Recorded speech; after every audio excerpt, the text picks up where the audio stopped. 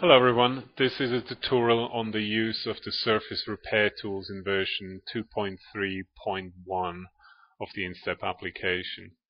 I'm going to go ahead and start the application. I'm just going to use the demo version. Like that, everyone has the same kind of tools available to you. In the demo version, you have all tools that you would have in the full FE version. So all these tools here are related to the FE version, and these over here are related to the design version. The difference in demo version is you can't import files. You're just stuck with whatever you can download from the ones that we've made available, which are available here. So I just go in, I'm going to use the standard monkey head that's available in Blender, and I'm just going to go ahead and launch the repair tool. If you want to see where these issues are, you can turn on the arrow indicators and you can also size them, make them a bit smaller. But the basic idea is here it tells you where the locations are and roughly what the issue with them is. When you launch the repair tool, it'll actually check the bodies, and if it finds that one of the bodies has some kind of issue associated with it, it'll come out in red and it'll pre-select it for you. If that body happens to be okay still, then this will be deselected and the name will just be in the standard font. But we're going to open up all of them here. So I'm going to maximize this, and the first thing you see is the view is kind of transparent. It's got this sort of glimpse of these edges here. We can go ahead and make this fully opaque, and we can also change the size of these edges, which is not always an ideal shape from the beginning. So we can make these a bit bigger. We can also make the vertices, which you initially can't see, bigger. Whatever's your preference at this point. Now I'm going to show you a few different ways of fixing these issues here. The first way is you just click on one of the facets and you expand the selection to include all of those bodies, and then we're just going to show only the selected items like this.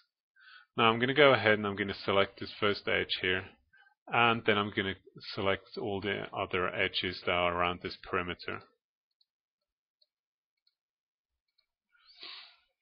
Now once I've selected all of these, I can use the hole closing tool over here, which will just create a set of facets that enclose the back of this body here.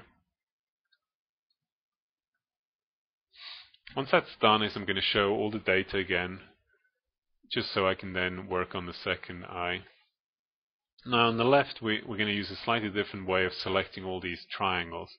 We can use the flat select tool, and that brings up a dialog box where we just type in 360 degrees, which basically means it will select all the triangles that are attached to the first one that was selected, and the normals have to be within this angle limit in order to be selected. So 360 degrees just means all of them.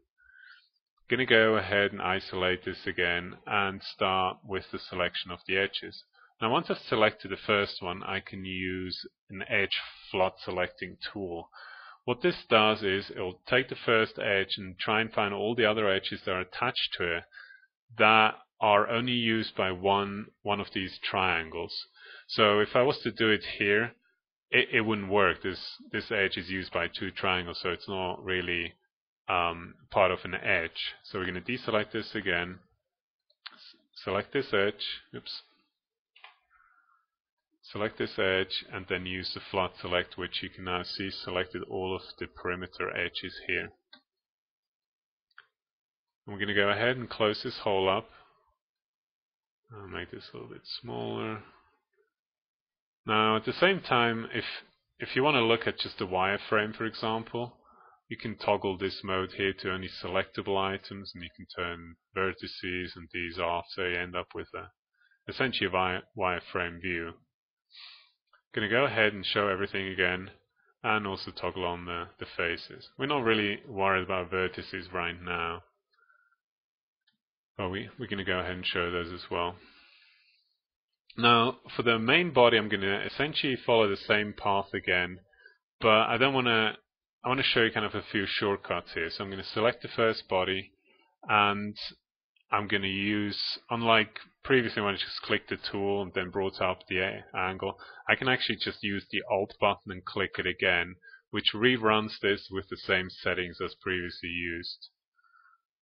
So we'll go ahead and we'll do the same thing to close up this here. Now again, this is an internal loop, so we can use these, close this, and we're essentially done. Now over here I'm going to show you a manual approach whereby we select, let's turn this off for a second. Oops.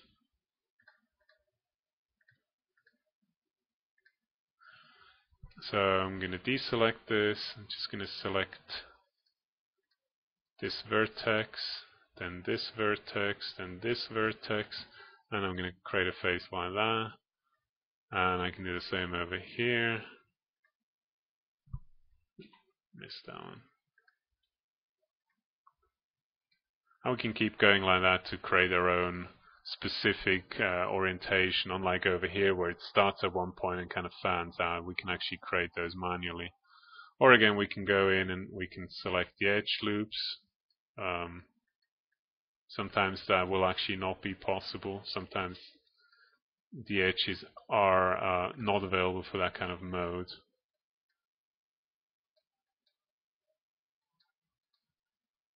Maybe we'll undo that one. Go back, select this, and select the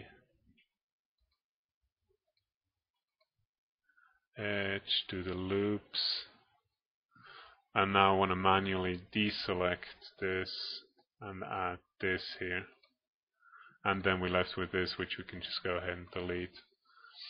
Now one more little thing I wanted to show is these are actually all sort of a little bit crooked. We can go ahead and clean this up by selecting one of these triangles that we like, followed by all the other ones that are part of that, and then we can actually force them to be flat.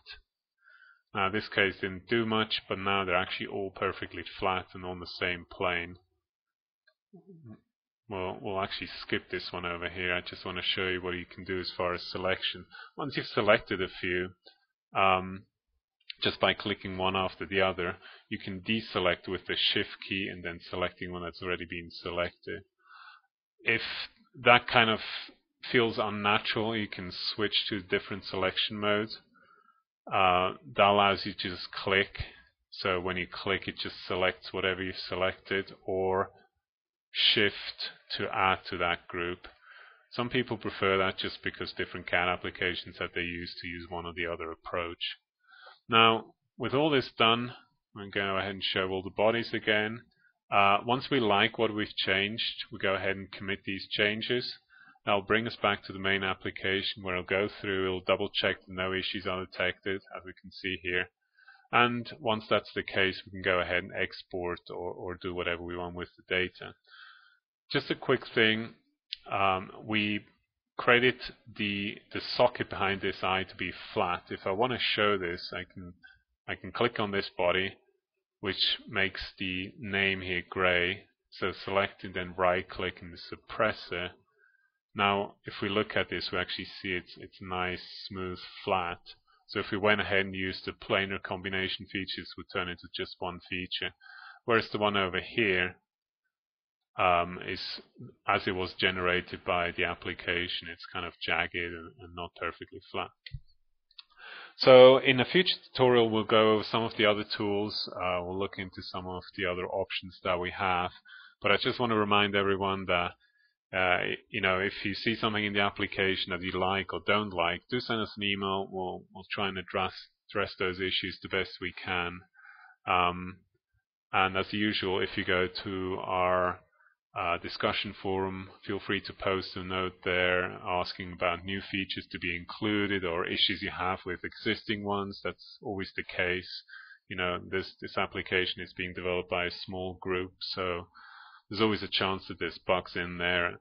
But we usually do our best to address those, and as you've seen in our policy, when we come out with a new release, if you've already paid for the license, we'll upgrade you for free. So again, if you have anything you need to know or any questions or comments you have, please drop us an email at support@solvering.com, which is also posted on our website, or if you go to the online help or discussion forums, you'll see that email posted everywhere. Thanks and good luck.